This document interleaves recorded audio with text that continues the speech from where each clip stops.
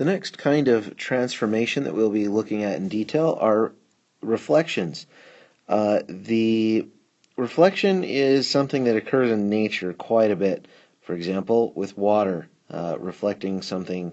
The pre-image here obviously was a sign that is hard to read. It was made all backwards and everything so that when it's reversed in the water, it appears as words that you can actually read. Pretty clever. Let's move forward and look at reflections. So a reflection in a line M maps every point P in the plane to point P prime.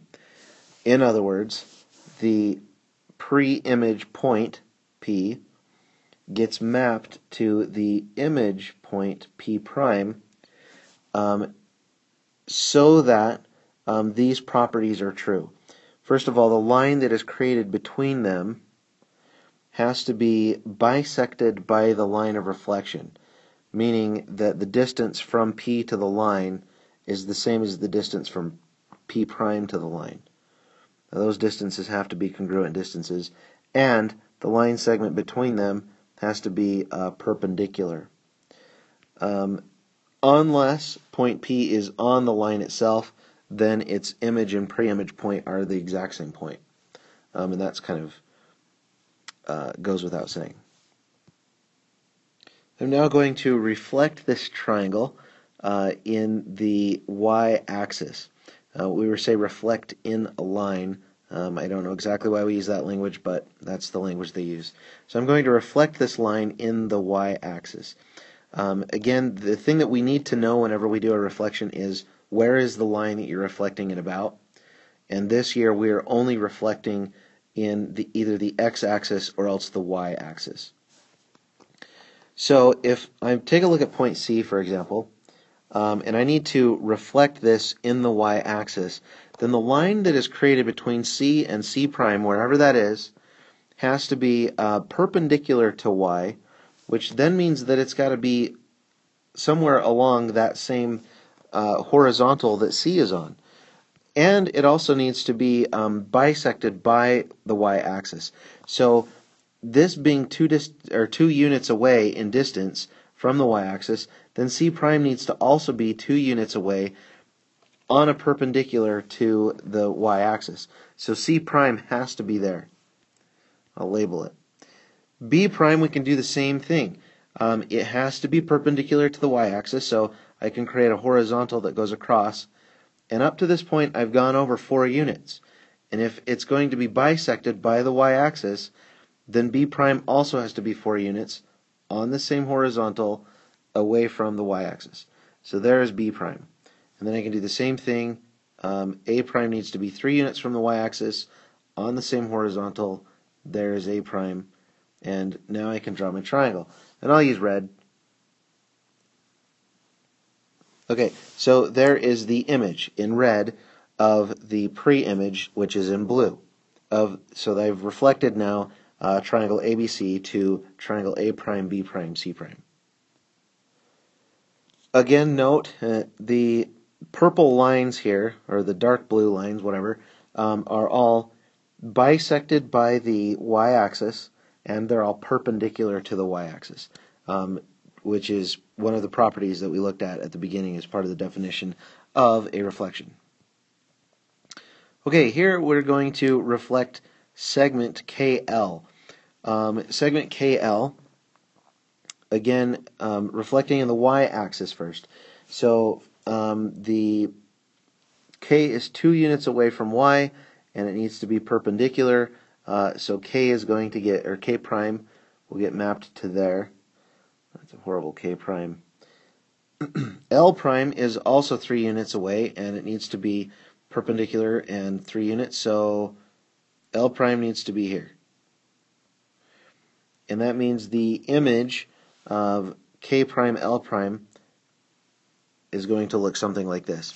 Notice that in this particular circumstance, there is a point on my line that's about right here that is going to be the image and pre-image point on the line segment are the exact same point.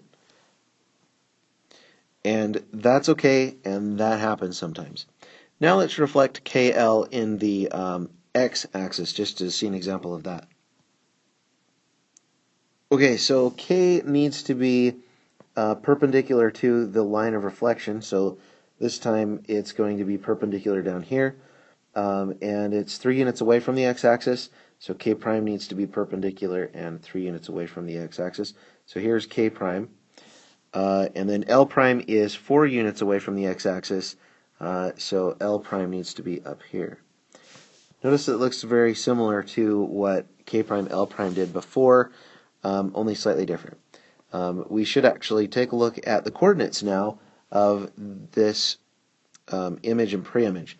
So K is at -2, 3, and L is at 3, -4. K prime is at -2, -3, and L prime is at 3, -4. Oop, not -4, 3, 4. Let's take a look at these back to back or stacked above each other so that we can kind of see what's going on. Okay, I've stacked the image and pre-image points right above each other so that it's easier to see that the x-coordinates stay the exact same when we reflect in the x-axis.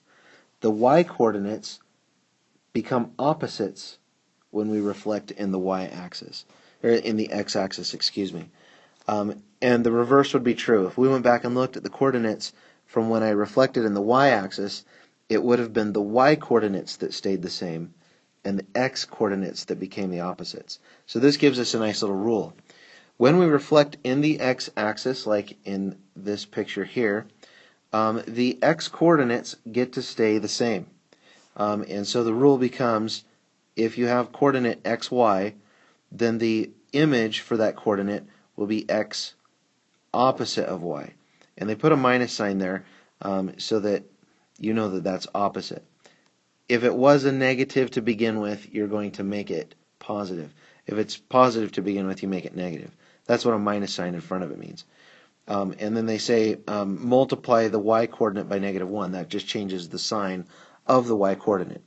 If it's a reflection in the y-axis, then it's the y-coordinate that stays the same, and it's the x-coordinate that becomes the opposite. So in this case, they started us out with a negative x-coordinate, and it became a positive one, which is like what I was saying just a moment ago. These rules down here use the same notation, the coordinate rules for reflections. They're just using a and b and then a negative b, which is the same thing as xy, but maybe this is more concise or takes up less space in your notes than this image does at the top. Take your pick. They both mean the same thing. Okay, now we've got an example that we can look at. So we've got a triangle ABC, and they've given me the coordinates. I've got the graph down there, and I could use the graph, but we need to know how to get the coordinates from these rules that we just looked at. So I've got a reflection in the y-axis, they're telling me, meaning that my y-coordinates should stay the same, and my my x-coordinates should become opposites. So let's apply those rules, and then we'll graph the image and make sure that it worked out from the graph. So according to the rules, the x-coordinates need to become the opposite here, which is what they're showing me for that if it's a reflection in the y-axis. So for A, I'm going to be going to A prime, which should be located at -3, 5. Notice that my y-coordinate did not change, and my x-coordinate became the opposite. B prime should be located at -4, 2, and C prime should be located at -1, 0. Okay, let's see how I did. I get a graph that looks something like that, which kind of does look like an image of it. Oh, I see that I screwed up. Should be to there. That's C prime. Anyway, let's see how I did. Let's check it here. There we go. So the image looks like the one that I graphed after I fixed it. So I must have applied the rules correctly to get the same coordinates that they did. I hope you wrote the rules for those coordinate changes down so that you can use them here, because you're going to reflect triangle LMN in both the x-axis and the y-axis. Good luck, students.